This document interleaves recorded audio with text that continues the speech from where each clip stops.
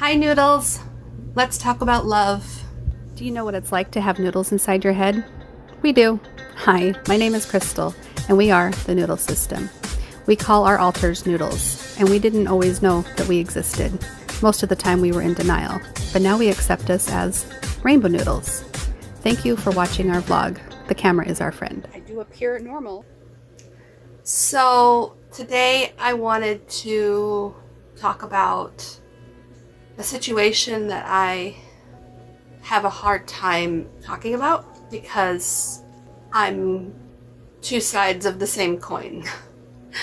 And that's because of these guys, my noodles in my head. So I don't want anything I say to be the one and only absolute truth, because I have a lot of truths about this subject. And this is the reason why we have started down the rabbit hole of discovering our identity, who we are, and what we're all about. And we ran across D.I.D. and OSDD, and it seems to make the most sense on why I can't make a decision.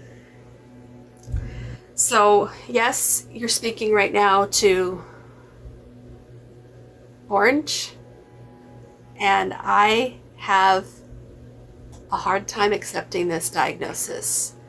This OSDD 1A diagnosis might be true, but I'm going to speak from a perspective that is just a heart torn into two.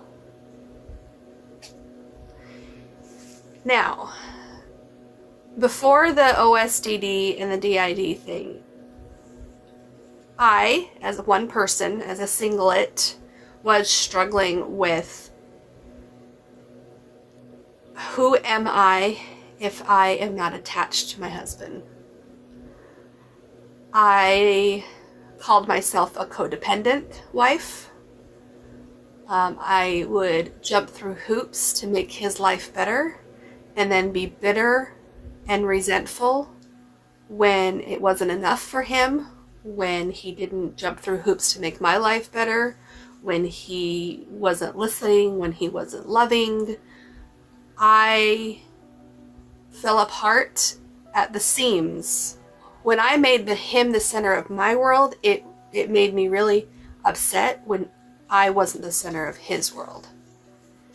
But in the same breath, he was very concerned about every move I made, which made it seem like I was the number one thing he thought about, morning, noon, and night.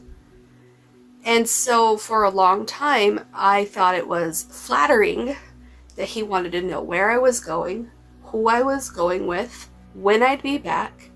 He started giving me permission to do things. He started giving me a leash and making the leash tighter and tighter and tighter. Like, he wanted me all to himself. And that's not love. If you've got a relationship like that, I want you to know right now that's not love. But I thought it was. I married him in my early 20s. We've had a couple of kids together. My kids are now teenagers, preteens, teenagers, and they are the center of my life, the center of my world. But I can't even do things as a mom with them without that leash being pulled really tight. So it kind of drives me bonkers because I don't feel loved. I'm not getting the affection I want. I'm not getting the words that I want, the words of adoration. He doesn't want to get to know more about me, but he sure wants me by his side all the time, and he sure wants me, you know, home at a certain time. Like, it's definitely a parental child type relationship. And if you have a relationship like that, please, please, please, please work on your boundaries, work on asserting yourself, because if you're not doing that now because you're miserable, you will be miserable. It can't sustain itself. That's my opinion as Orange Noodle. I don't have a whole lot of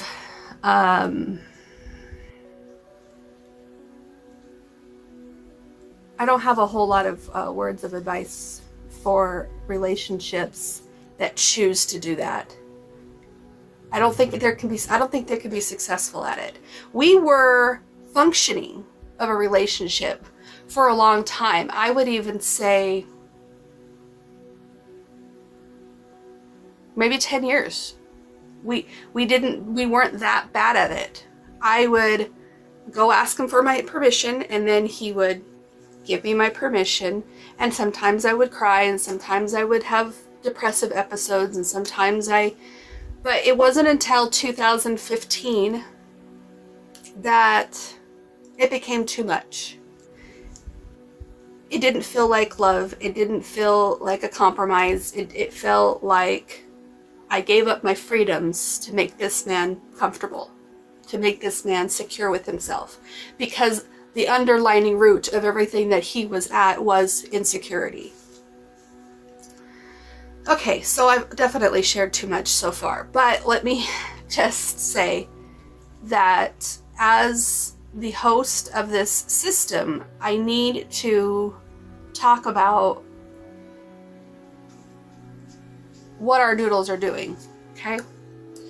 So prior to finding out that we were a system, the anxiety has gotten too much. The PTSD of conforming and asking permission, and the Stockholm Syndrome, you know, whatever, it wore off. I couldn't do it anymore. So I packed my things and I moved into this bedroom, and I have been living in a separate bedroom from my husband for 4 months. And I have been on a journey of self-discovery. I've been on a journey to figure out who I am without my husband. And in that path, I have found that I am a multitude of things that he would never know. He would never want to get to know. He would never want to accept in his life because it doesn't fit the box that he wants it to be. And so I'm still left with this decision on, well, do I continue down this rabbit hole of self-discovery and being who I am and letting my noodles out? Because they're all different. They're all very different from each other.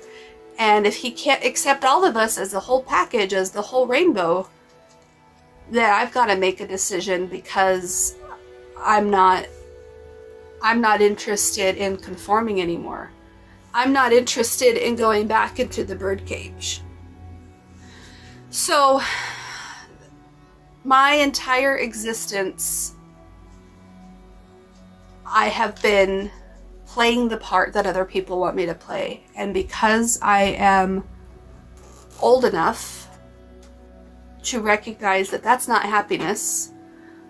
Happiness is a self-expression of who I am and feeling validated for who I am. And then, of course, love and acceptance of myself first will only bring love and acceptance from others. Because other people can love and accept you all you want them to, but if you don't love and accept yourself first, the love and acceptance other people give you will never be enough. Last night, I was in a green noodle moment, if we're going to talk about noodles. I was in a green noodle moment, which to me means that the green noodle inside me wanted to get his love and attention any way possible. Guilt trips, manipulation, whining and crying and begging for it. She's just a very needy noodle. And we started down that path as I'm in the passenger seat, so to speak, and Green Noodle is the driver, and Green Noodle started doing what she does, and we got the response that we usually get, and it was cold as ice. And something that I was doing as a yellow noodle, I was very, very in my wise mind as a yellow noodle 4 months ago when we moved into this bedroom, was I knew he was hurting.